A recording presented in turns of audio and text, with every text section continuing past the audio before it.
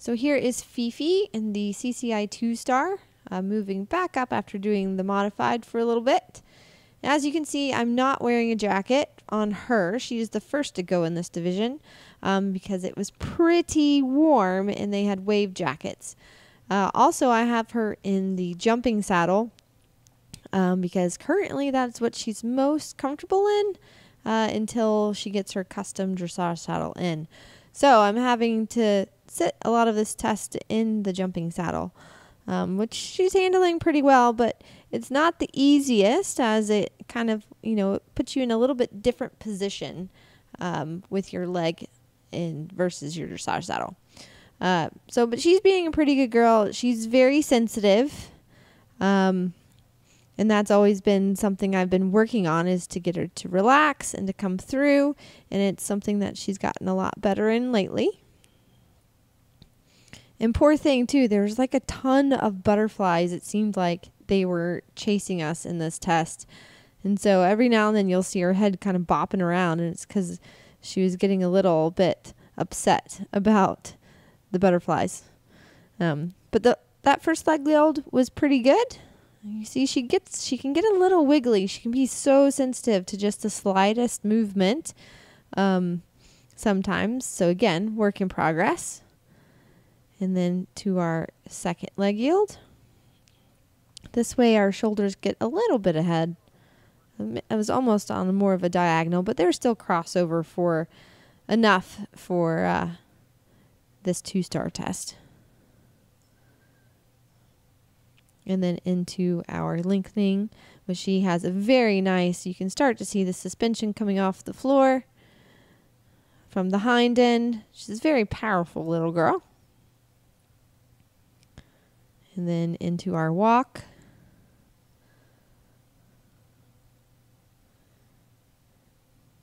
And into our free walk, which she's a very good girl. I got an 8 on this.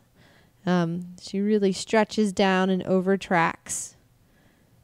She has a very nice walk.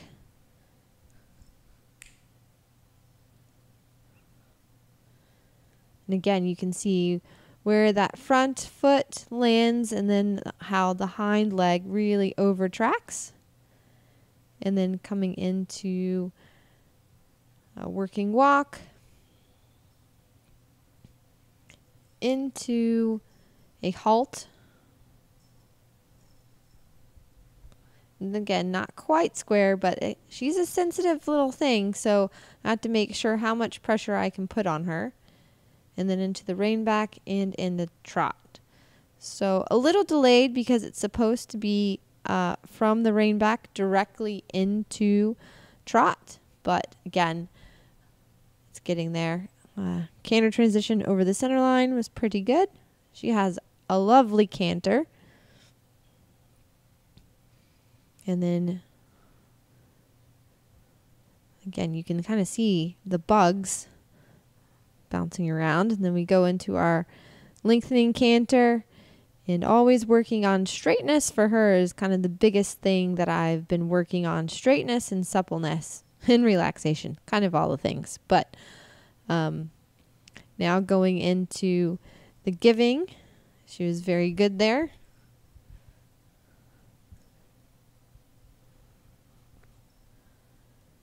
And down into the transition to trot.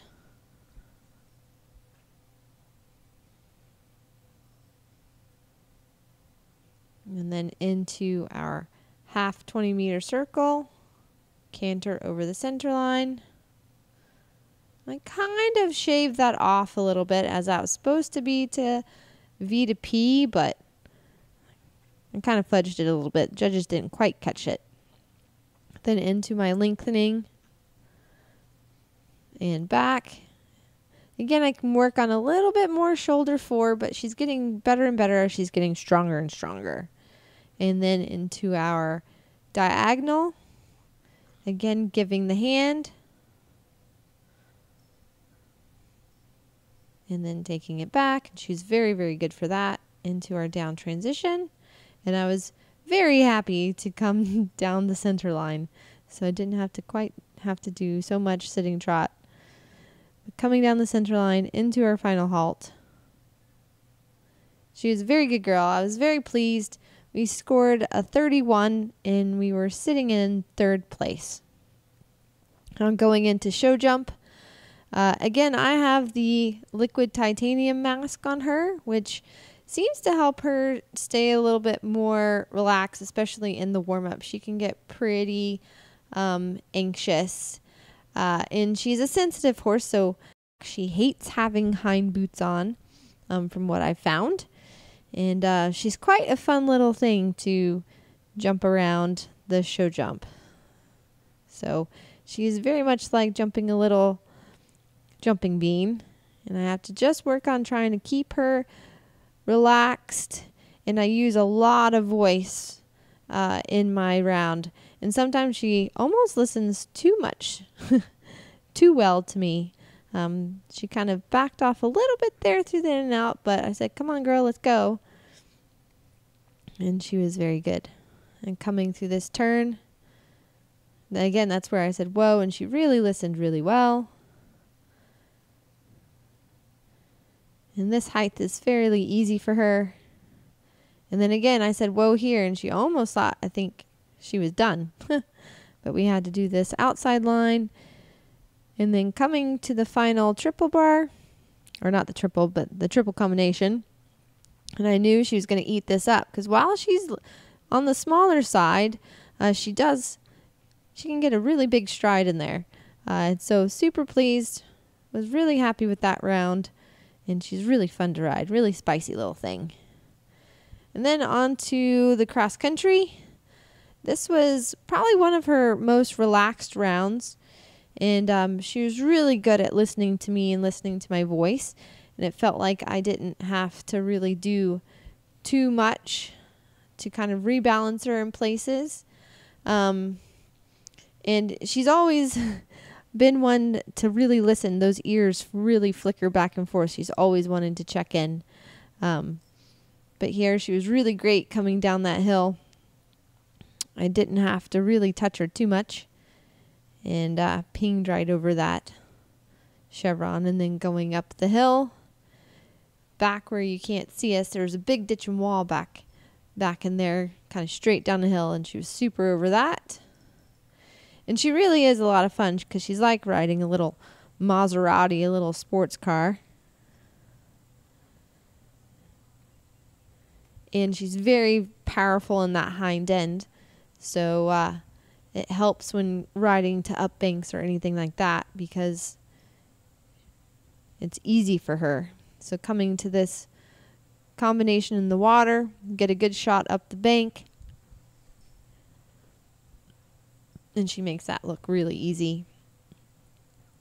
Then coming to the second to last fence, really good shot. And she's so fun to ride, because it's kind of like when she jumps you into the clouds a little bit.